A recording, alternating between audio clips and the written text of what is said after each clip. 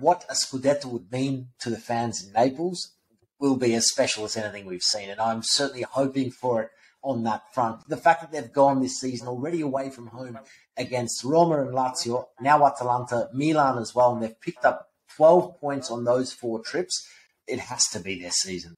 They're just 12 very important points. They're playing great football. They're winning even when they're up against it. I've just loved what I've seen from Spalletti. And let's go to the Champions League, if you like, because obviously the draw has been very favourable for them. There was the risk of Paris Saint-Germain, obviously finishing second in that group with Benfica and Juve, but they've got Eintracht Frankfurt. With respect to the Europa League winners, it's potentially the easiest possible draw Napoli could have asked for.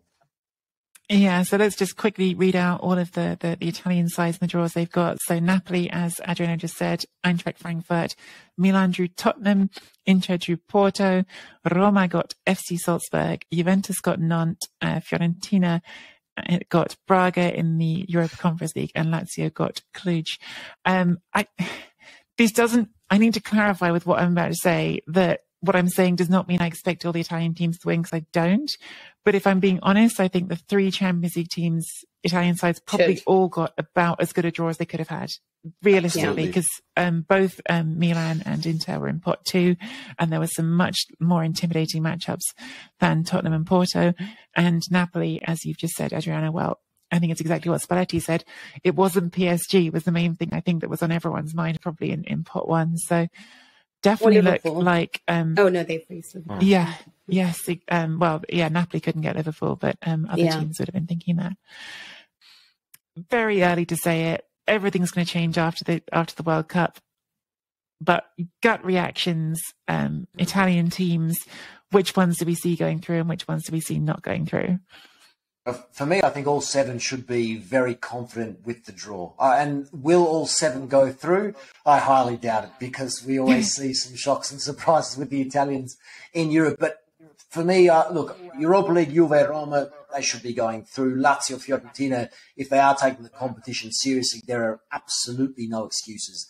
I think Napoli against Eintracht Frankfurt, with respect, again, it's almost as easy as it could have been.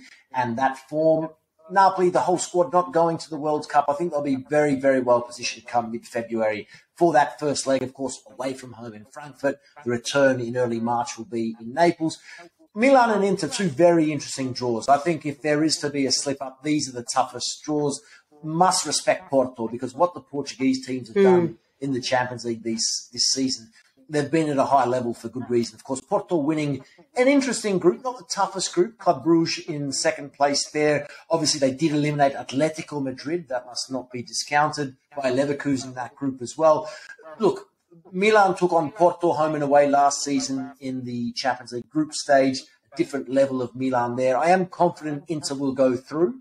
But again, post-World Cup, form, fitness, time will tell. But Milan-Tottenham, I think, is the one. That's a very interesting one. Of course, Antonio Conte will return to Italy. The first leg at San Siro, the return in London.